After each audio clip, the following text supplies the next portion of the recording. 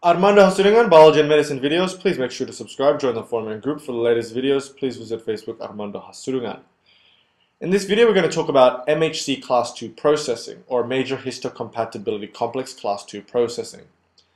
Now, MHC Class II, it's expressed only by antigen-presenting cells, such as dendritic cells, B cells, and macrophages. Now, the MHC Class II will have an antigen on it and will present it to a naive CD4 T cell. Let's look at the process in an overview. So this here is a cell. Here is the extracellular fluid and here's the intracellular fluid of the cell. This cell can only be an antigen-presenting cell. So let's just say it's a macrophage. Now within the extracellular fluid, there can be pathogens such as a bacteria here. The macrophage, knowing that this is a pathogen, will engulf the pathogen, the bacteria, through a process called phagocytosis. Let's stop there for a moment and see what we can find in this cell. So within the cell, this is not a mitochondria, it's actually an endoplasmic reticulum, a rough endoplasmic reticulum, where we can find ribosomes and where protein packing occurs. So here we have the endoplasmic reticulum, here we have the Golgi apparatus, and most importantly for MHC Class II processing, we have lysosomes. Now the lysosomes contains acids, and so within it is an acidic environment. Now back to the bacteria that was phagocytized. The antigen-presenting cell, the macrophage, will destroy this bacteria by allowing the fusion of both the lysosome and the phagosome, like so. And this will form what's called the phagolysosome, which has an acidic environment, about pH of 4, and this is due to the lysosome. And because of the acidic environment, this will cause the content, being the bacteria, to break down, leaving various bacterial peptides or antigens here. Now within the endoplasmic reticulum, the ribosomes are synthesizing MHC Class II molecules. The MHC Class II is made up of alpha 1 and 2 domains and beta 1 and 2. The alpha portion is about 35 kilodaltons in mass and the beta is about 23 kilodaltons. The MHC Class II will have another protein interacting with it as soon as it is synthesized. This protein is called II protein, better called actually I think it's the Cd4, which will prevent endoplasmic reticulum proteins from binding onto the MHC Class II groove. So it will prevent these sort of peptides from binding onto the groove here. The II structure protein also acts as a chaperone, bringing the MHC Class II out from the endoplasmic reticulum in an endosome, then through the Golgi apparatus, and forming a new endosome. This new endosome is slightly acidic.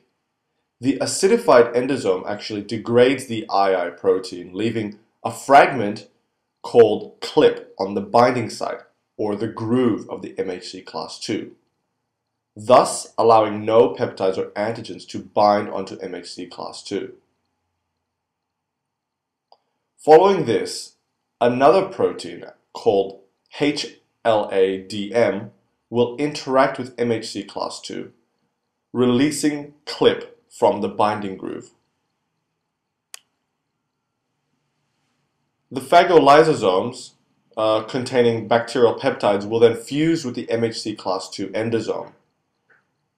And this will allow the peptides to bind onto the groove of the MHC Class II.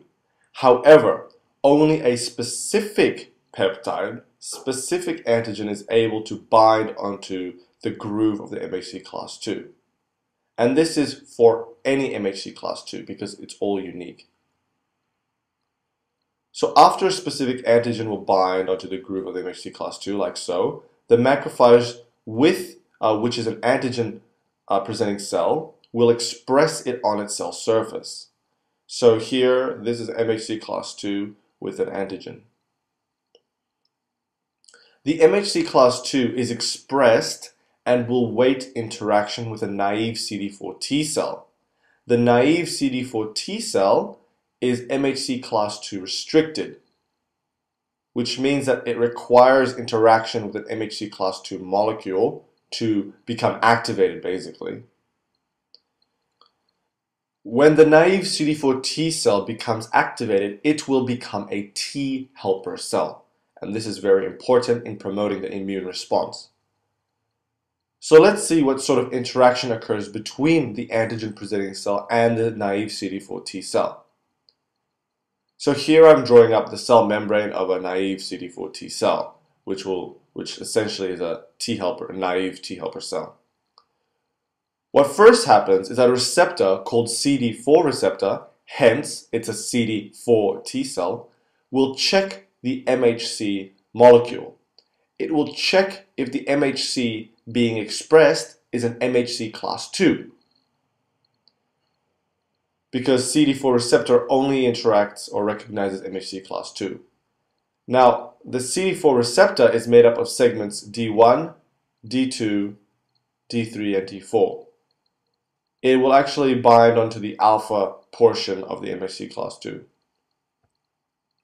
If that's okay, the T cell receptor, TCR, will then check the antigen. Now the T cell receptor's binding groove also, it only fits to specific antigens as well. So let's just say in this case, the TCR can fit to this antigen being presented by the MHC Class II.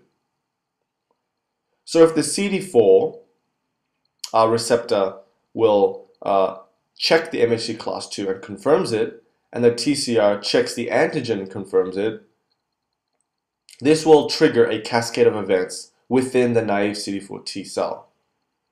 The signal transduction, the cascade, will eventually lead to the activation of the naive CD4 T cell to become a T helper cell. And so this T helper cell can then promote the immune response by activating B cells, for example, or other things. Of course, it's not that simple, this activation process. In order to activate the CD4 T cell, naive CD4 T cell, other receptors such as B7 has to bind to another receptor, as well as there's release of cytokines. But that's too much detail. I hope you understood the basics of this. Thank you for watching.